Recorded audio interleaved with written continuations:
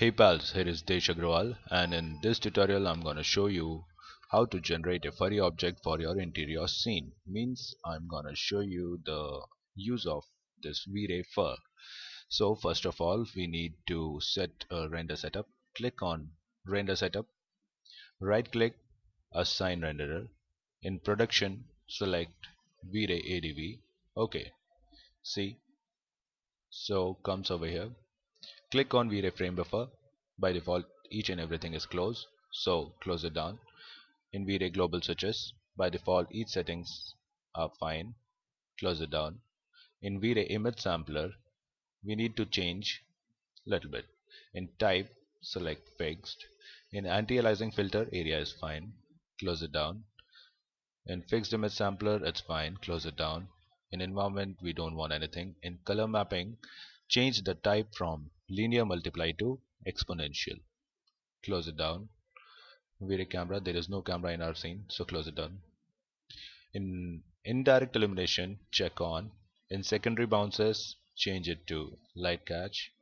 In irradiance map change the current presets to custom, make it 20. Interpolative samples as fine.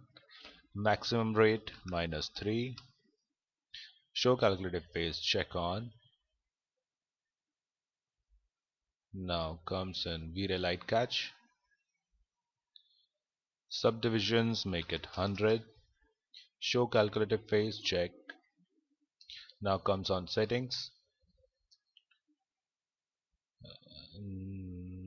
Vray systems. Phase level coefficient make it 2.0. In default geometry it's auto, select it to static. Now close your render setup. So first of all in create geometry select Vray, so that from Vray plane you can make a ground. So check. If you want to change the color you can change it to blue or any color you want. Now in standard primitives take a plane, select object over your grid.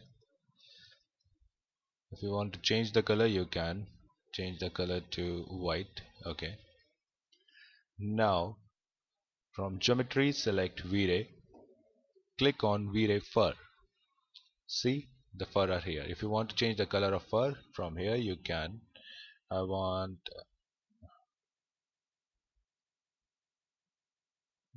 base yellow color, not this color. Okay, now check it render.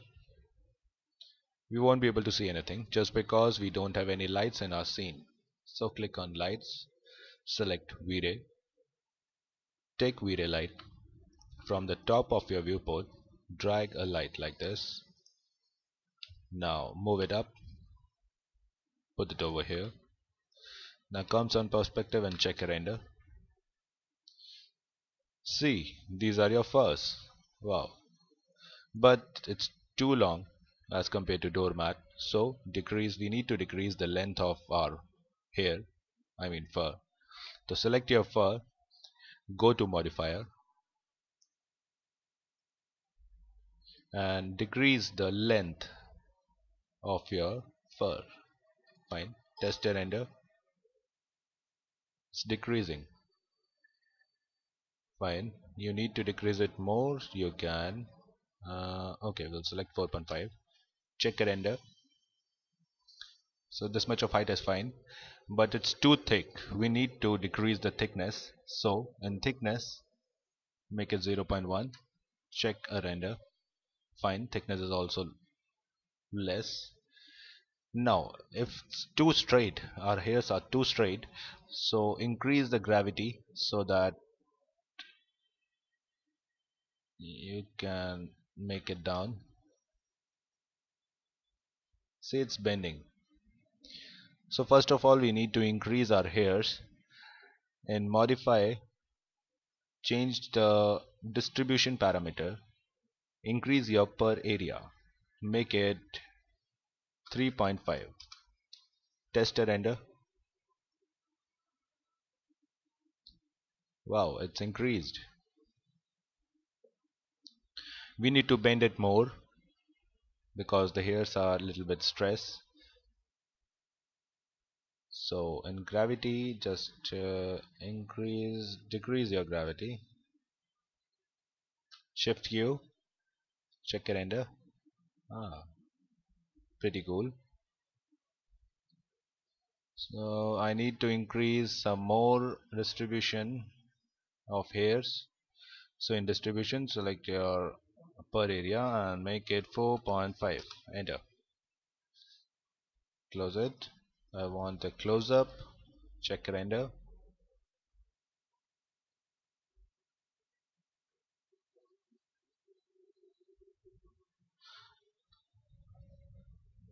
Good. You got your fur doormat.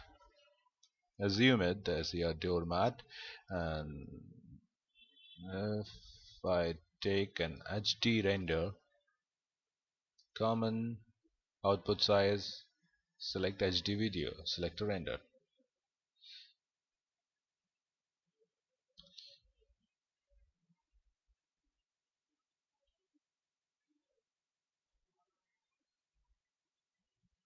Oh, fantastic!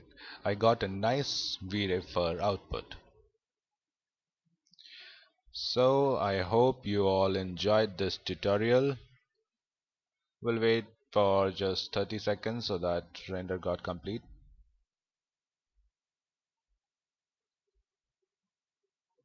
Okay, this is taking a lot more time, so I'll cancel it and I'll change my output size to custom 640 by 480. Check a render.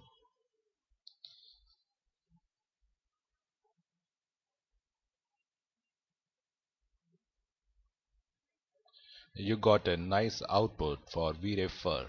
I hope you all enjoyed this tutorial. Thank you.